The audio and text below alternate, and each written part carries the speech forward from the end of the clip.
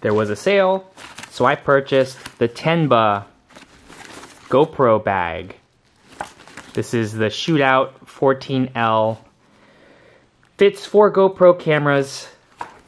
This was released a while ago, but I just bought it because it was on sale. It's got a thin, long profile, which I like. It's not wide and bulky, but it's still pretty thick. You got some pads on one side, pad on the other side, a bunch of straps to put in your gorilla pods or tripods on both sides, or a big water bottle. The front panel, 2 straps here. What is this? You get extra Velcro straps that this holds tripods. Lock them in. Then you have a mini compartment here. You get a weather wrap put over the bag. I wish this was just all water resistant instead of having these, but nothing else. It's a pretty deep pocket.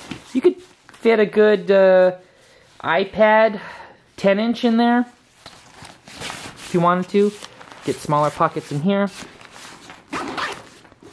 Then you have another pocket compartment. What is this? This is a little, headphone. Want to stick some headphones in there? This one goes all the way down. This might be meant for water bladders. If you want to put a water bladder in there, I can imagine somebody wanting to do that. You got some straps in there to hold, to secure something. Don't know what it is yet. Whatever you want to put in there. Then there's a top pouch, which appears to be for sunglasses. Now, it's got microfiber lining. Protect it. Got your thick straps. You got a chest latch, and then you got one for your waist. They're both adjustable. Got some padding and space in between your back where the sweat can dissipate. Got another Velcro. This bag opens from the back. It doesn't open from the front when you're putting your GoPro gear, which has its pros and cons. Some people don't like that design. And then this part opens. Voila. Here's the main reason why I got this bag. It's for these smaller little pouches here that, even though this is designed for a GoPro, I see this more as an audio bag to put all my audio gear. With transmitters, wires, so many accessories when you have audio. I thought I could use this for, the GoPro, because I do have 3 GoPros, but when I'm transporting audio gear and I don't use the GoPros, these individual little pouches here by themselves can be pretty expensive. So the fact that I was able to get all of them and I can use them, I can cannibalize anything I want and use them the way I want.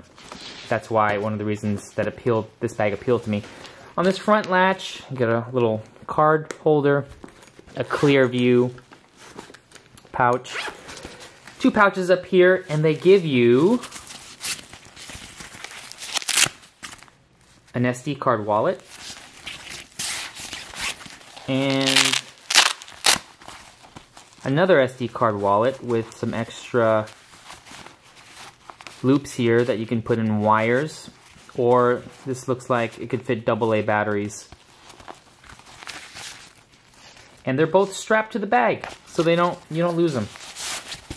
That's nice. Now these individual modules inside are Velcroed down on the back lining here. Oh, I love the clear view. And you can, this also comes with cards. Oh, here they are. This comes with little cards here that you can use their cards, or you can write your own on a Sharpie and stick the cards in here to show what's in the bag.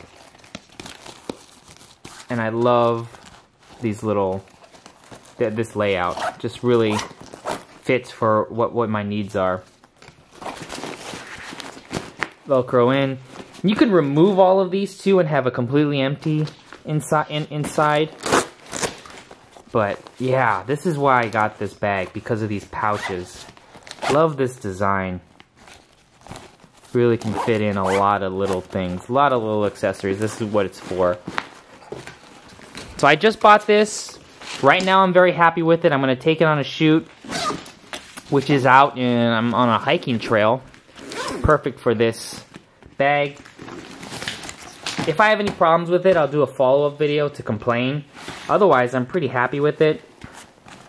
Oh, even got some latches on the bottom. Oh, the bottom actually feels waterproof. That's good. Alright, so that's the Tenba Shootout 14L.